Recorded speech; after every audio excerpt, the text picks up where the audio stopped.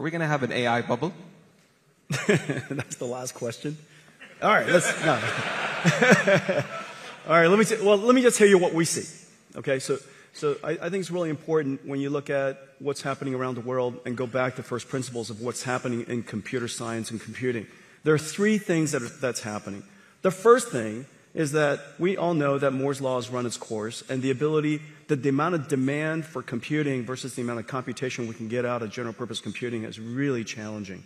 And so the world's been moving to accelerated computing for some time. We've been pushing this now for over 20 years. Let me give you one statistic. I was just at supercomputing. 6 years ago, CPUs were 90% of the world's supercomputers, top 500 supercomputers. 6 years ago.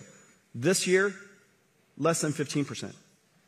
Went from 90% to 10%, and meanwhile, accelerated computing went from the other way, 10% to now 90%.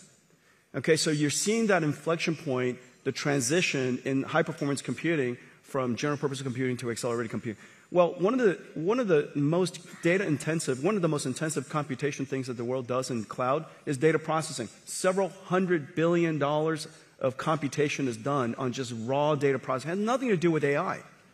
Just SQL processing, data frames, everybody's names, address, their sex, their age, where they live, how much money they make. All of that sits into a data frame, and that data frame drives the world today, whether it's in banking or whether it's in credit cards or, of course, e-commerce and everything from ad recommendation. And everything is driven off of that data frame. That data frame costs hundreds of billions of dollars to go compute.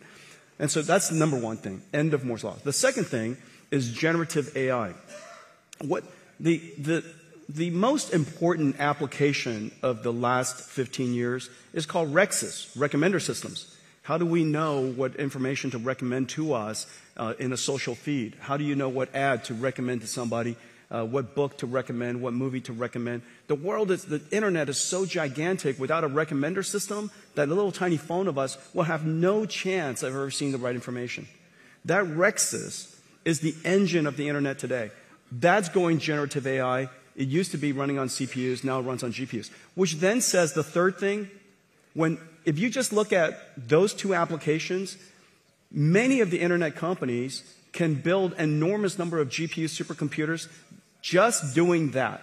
Of course, then it creates the third opportunity on top of it, which is agentic AI. This is Grok, and this is OpenAI, this is Anthropic, this is Gemini. Agentic AI sits on top of that. But don't forget to think about what is happening underneath what everybody sees as AI today. There's a whole movement of computing from general purpose computing to accelerated computing. And that, if you take that into consideration, you'll come to the conclusion that, in fact, what is left over to fuel that revolutionary agentic AI is not only substantially less than you thought, and all of it justified.